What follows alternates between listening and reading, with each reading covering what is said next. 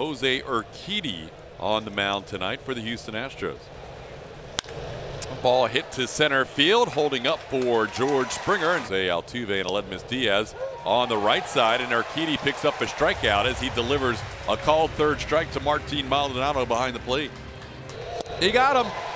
José Urquidy. There's that changeup Lumber was looking for. Called third strike. Foul tip caught by Maldonado, and that's another strikeout. Urquidy has struck out 4 in a row. Everybody else's thoughts about him also. Swing and a miss, got the changeup. Swing and a miss. Murphy goes down. That's 6 strikeouts. Those higher percentages.